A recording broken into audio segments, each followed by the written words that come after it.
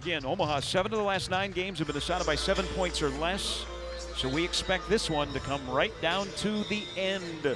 Entry pass Tutt against the double team on the baseline. He's got to work with 10 on the shot clock. Spinning, stepping, left-handed hook is good. Wanyang Tutt, and that is a familiar left-handed shot by Wanyang. So boy, Wanyang Tutt, you see how valuable he is. Lob, Thornhill, jam from Robinson on the alley-oop.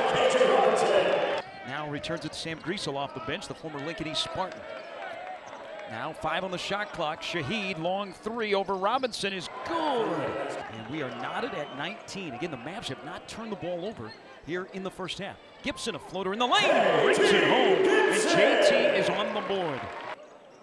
Lob for Tutt, catches it right baseline, faces up on Witz, puts it on the floor. Here's Tutt, down low, left-handed hook is good. Off the back of the iron, and it drops straight down. A team-high 7, he's got, missed it.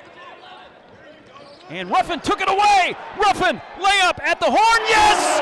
A steal in the backcourt by Ruffin.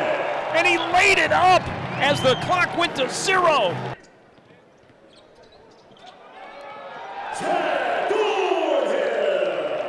Head fake, drives on Pyle to the right baseline, then cut off. Ward still keeps his dribble alive, backs Pyle down into the lane. Shot is up and it's good, and they call a foul on Pyle. Rocky Cruiser on the bench with 4 fouls. Can the Mavs take advantage of it? Griesel had the ball poked away by Ruffin, chasing after it. Ruffin grabs it. Ruffin driving. Layup, yes! Steal by Ruffin. Left side of the lane, flips it to Ruffin, who's got 10 tonight. Gibson, entry pass down low to Pyle, and it's a driver! He rocks the rim. Out beyond the arc, 30 feet away, pulls up for a 3. It is good! You gotta be kidding me. Ward collects it on the baseline, and a fist pump from David Richmond. North Dakota State comes into Omaha, and they defeat the Mavericks 86-78.